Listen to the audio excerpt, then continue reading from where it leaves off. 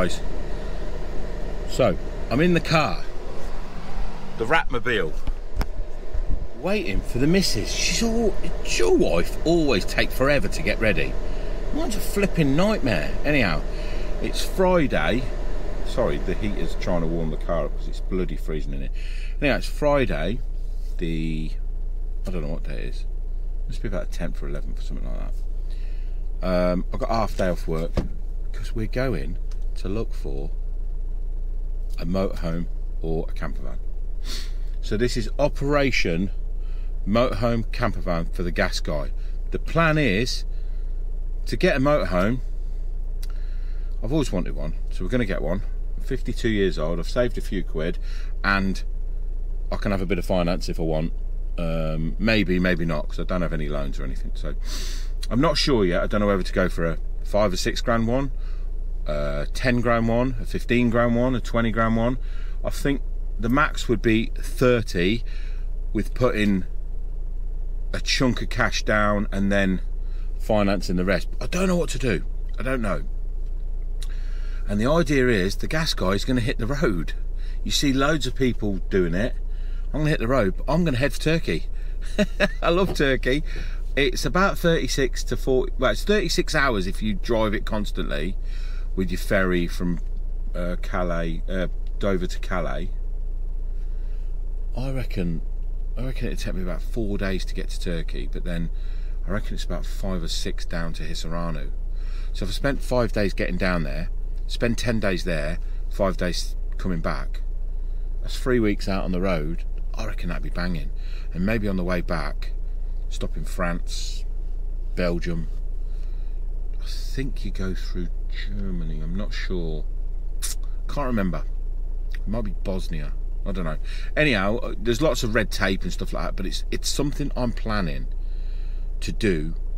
One, to generate footage for you guys so you can see what we're up to. Two, because I need a motorhome in my life. People will be like, oh, what are you doing that for? Why would you possibly need a motorhome? Why not? Why not? I want one. I can jump in it and clear off whenever I like. Anyhow, watch this space. The missus is putting a slap on. She'll be here in a minute. And then she'll take the camera and I'll show you a few bits of the scenery as we go. First of all, we're going over to Chop's garage. So we're going to YouTube a YouTuber to see what cars he's got, because this car, believe it or not, a rat has chewed it. I'll show you some footage of it. A rat has chewed it and the electrics are playing up terribly.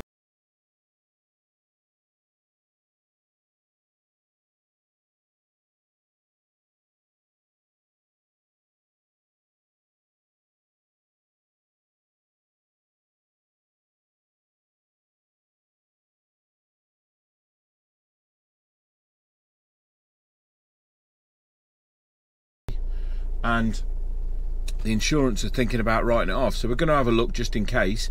The reason they're going to write it off is because a wiring loom on a car, to change a whole wiring loom on a car is probably 1,500 quid for a wiring loom, and then, whoa, I don't know, let's say they're £50 an hour mechanic wise, because they've got to take everything out, all the dash has to come out.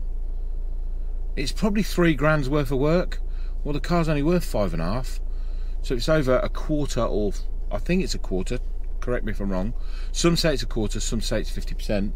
If it's over 50%, then it's a write-off. If it's over a quarter, it's a write-off. So we'll be looking for a new car. So we're going to go and have a look. Right, stay tuned. Well, you can be on it. Operation Motorhome. Here we go. And new car. And new car. Operation Motorhome and new car. Yeah, but I'm not. This video is not about your car. It's about the motorhome. It is. It's all about me.